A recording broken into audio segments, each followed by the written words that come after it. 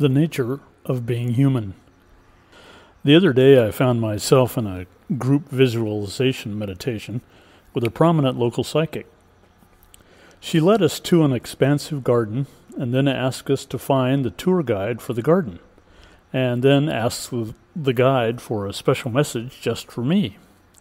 Immediately there appeared a deep blood-red rosebud. The rosebud spoke, saying, "Humans' DNA is programmed just like ours, to bloom into a beautiful flower, to attain a higher state. It is the law of the universe." As we came out of the meditation, I was struck with the significance of that comment from the rosebud guide.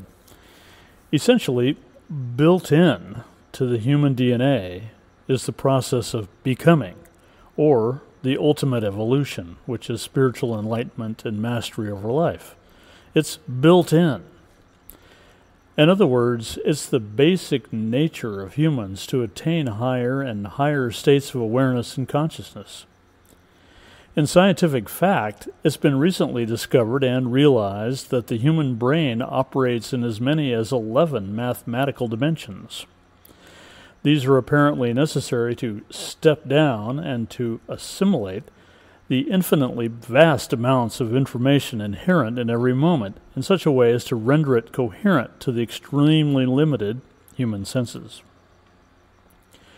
Additionally, these dimensional operating modes are capable of accessing multiple universes and high states of consciousness.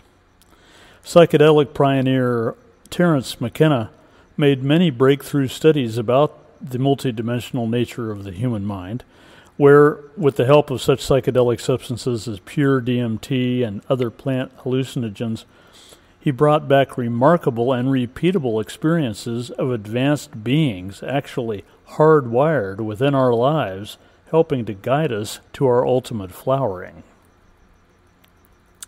This jibes with recent discoveries that are leading some physicists to claim that the entire universe is conscious and that every particle contains intelligence.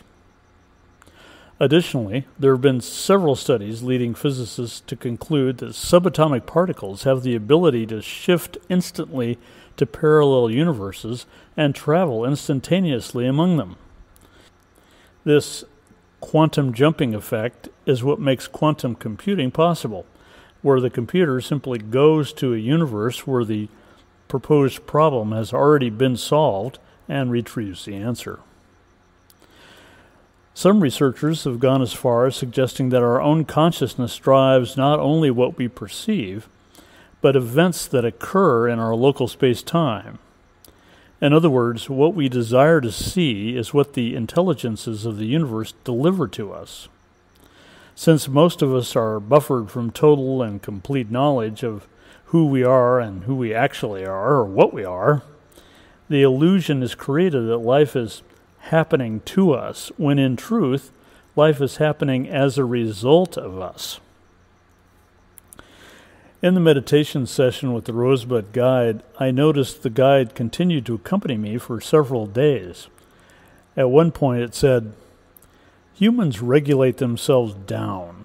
They make themselves less than what they are in order to fit in with cultural norms set up by other humans who would control them. Release yourself from control and become aware of the incredible and infinite power you have available to you as part of the original equipment. In another word, bloom."